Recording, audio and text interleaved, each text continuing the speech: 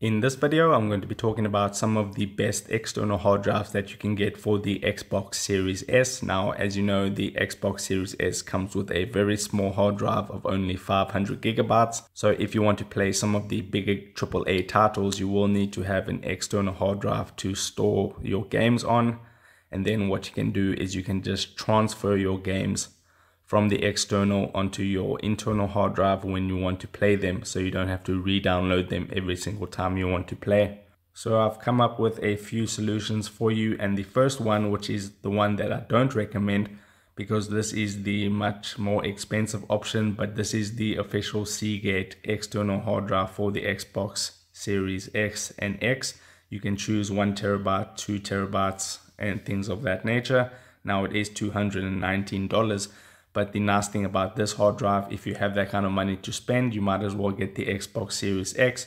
But if you want to get this, in any case, it has the same capability as the internal hard drive of the Xbox Series S, meaning that you can play your games from this hard drive straight. You don't have to transfer them from the external to the internal in order to play.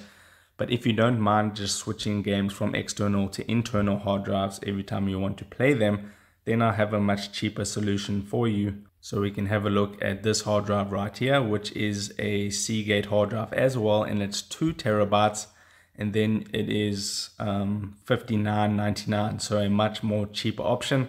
All you will need to do is to plug this into the USB port of the Series S, and then you will have all your games stored onto this hard drive, ready to play when you need to play them. And you can also choose the size that you want. I think it goes up to 4 terabytes, I believe, but the 2 terabyte is more than enough to start playing some AAA titles on your Xbox Series S.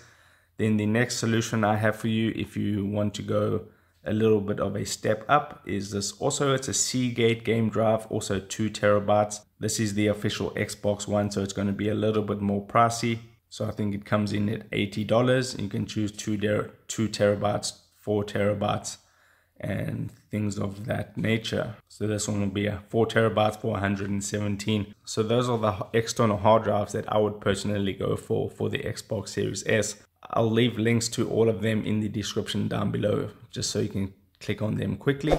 And if this video helped you out, don't forget to drop a like on this video and subscribe for more. And I'll see you in the next video. Take care.